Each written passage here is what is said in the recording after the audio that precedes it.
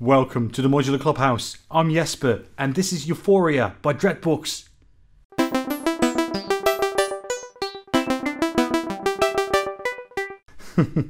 So before we start, I have to thank Dreadbox for making this module available to me and therefore sponsoring this episode. Thanks so much, Dreadbox. This is of course the second of the chromatic series that I'm going to be featuring in my videos. The other one was the Ataxia that was bright and pink. This one is a bright yellow, almost orangey kind of color. I personally like the extra color that this brings to my rack, but I know that certain other people don't really feel as much. I've read comments from people that just based on the color they won't decide to buy or pick up a module. Which is of course, well, there's no accounting for taste, right? Let's just keep it at that. Other than that, I would say this is of course an 8-stage phaser. It's the first phaser that I'm featuring in my videos. So I'm going to approach it like I would do all of my other effects. Just see like, well, how does this influence the sounds? What can you do with it? So I try to make this as extensive as possible. But if I missed something, please let me know. Drop me a line at jesper@themodularclubhouse.nl or just leave a comment below. But for now, I would say let's just dive in, shall we? Here we go.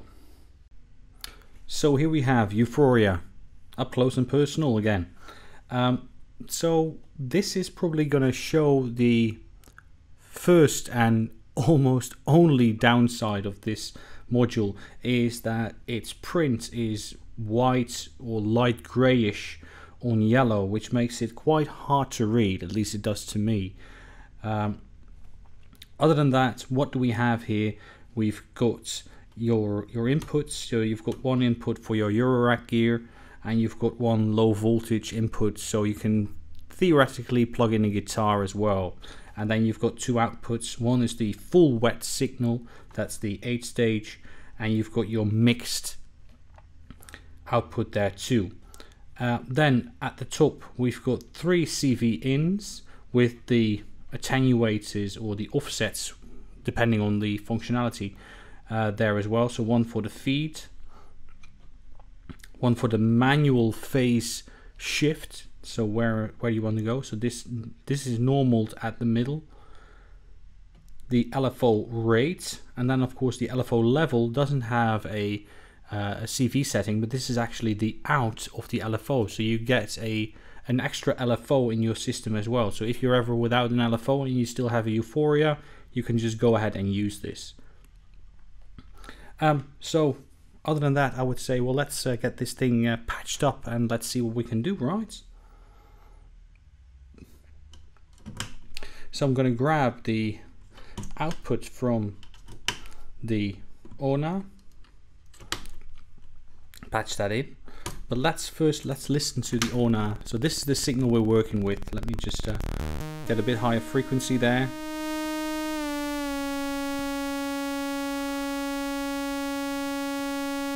A nice sawtooth, there we go. Let's grab the wet output first. And you can immediately see that this already, well, distorts the signal already, but that's of course the whole reason for having this module. I love this. I'm just playing with the manual phase offset.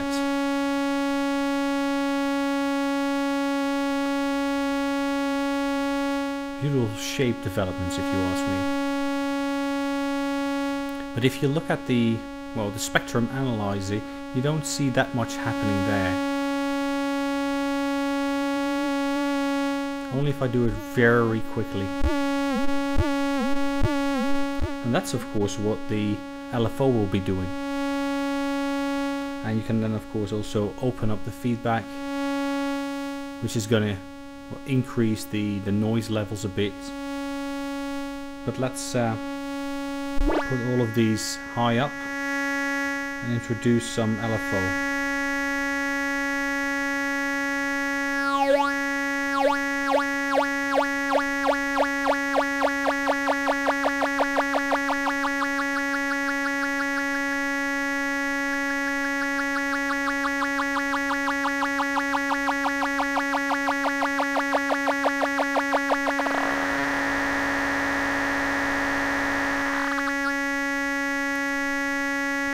what I can also do is I can grab another LFO, in my case from chips, and connect that to, for instance, to the feedback. And if we then grab the mixed outputs, if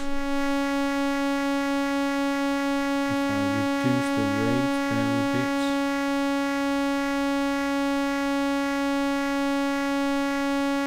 you can do the same thing for manual, of course.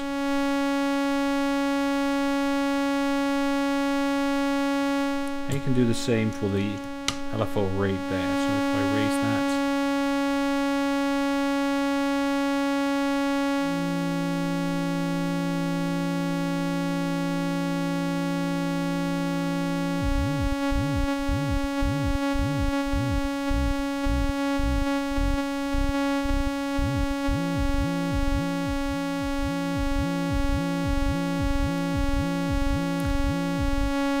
so this is of course all done on a static waveform that's not really developing. So what I would like to do is I would like to just quickly turn on my my standard MIDI file that I always use for these kind of things and see what we can do with that. So let me just repatch this real quickly. So I'm going to grab the CV from there. So we now have, oh, tune that a bit.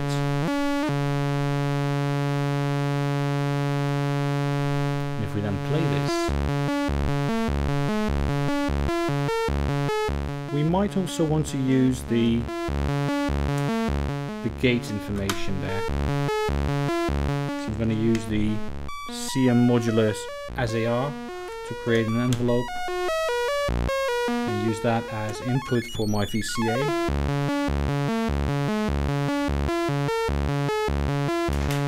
Quickly repatch this.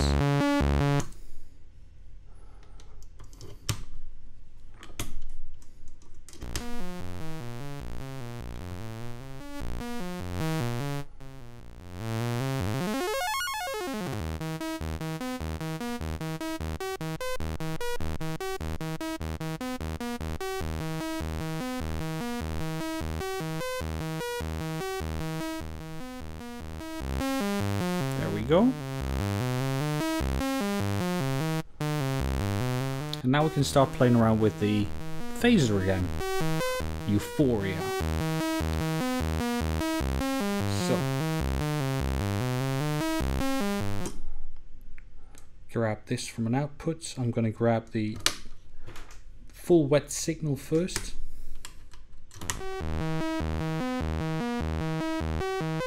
Open up the feedback.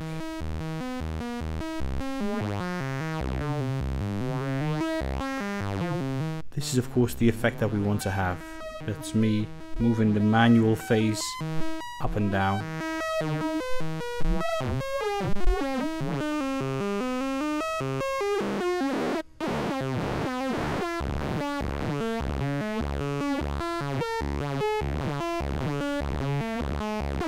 Just disconnect this LFO there.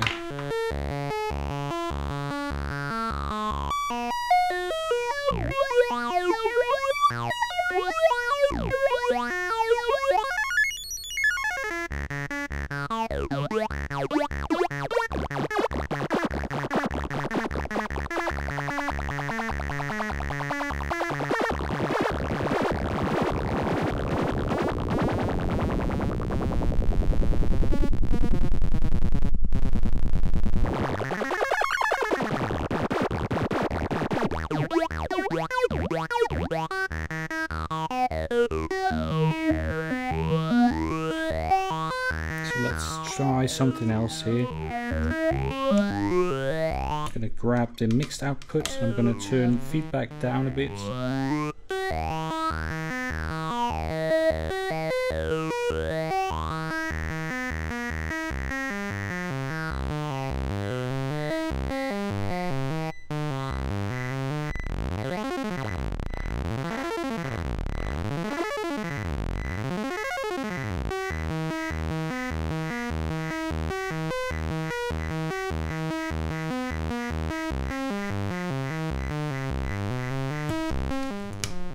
And now it's in the manual.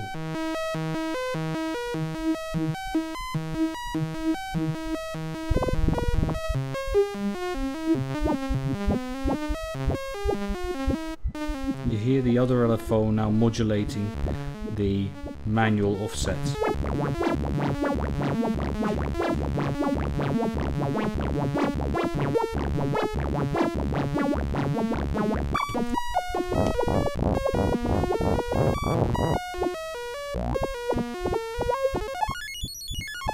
You now have the LFO influencing the rates of the built-in LFO. And we can of course also do is just grab this one and just use the built-in LFO.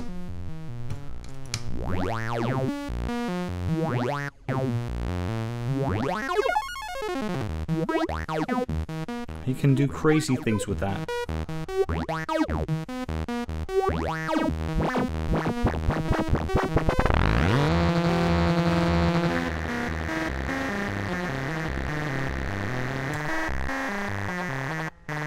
High distortion.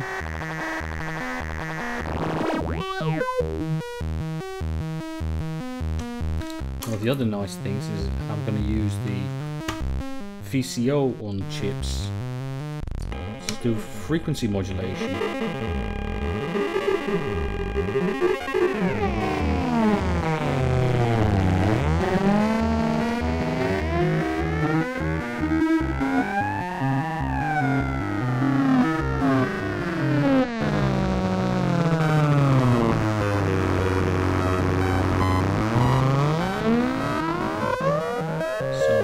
Repatch this. I'm gonna get the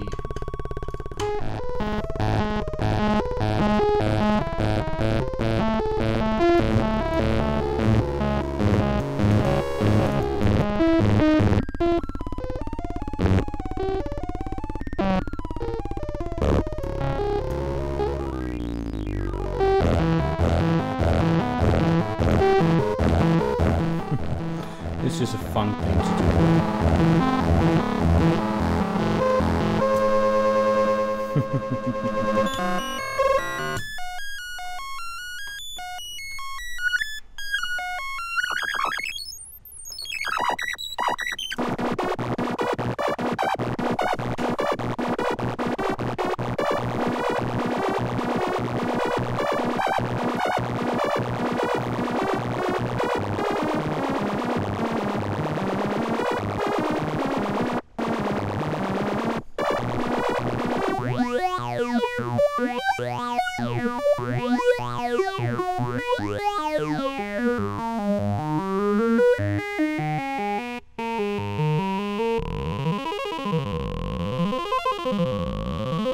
So there you have Euphoria, the first phaser I've ever tried, so it's my favourite. I truly love it, don't get me wrong. I truly love Euphoria, and I do have to thank Dreadbox for sending this to me for reviewing. Let's go back to the studio and wrap this up, shall we? Cheers. So I hope you enjoyed this video on Euphoria by Dreadbox, whom I still have to thank for making this video possible and sponsoring this episode. Other than that, I would say, everyone, please, stay safe, stay healthy, and I hope to see you for my next video. Cheers.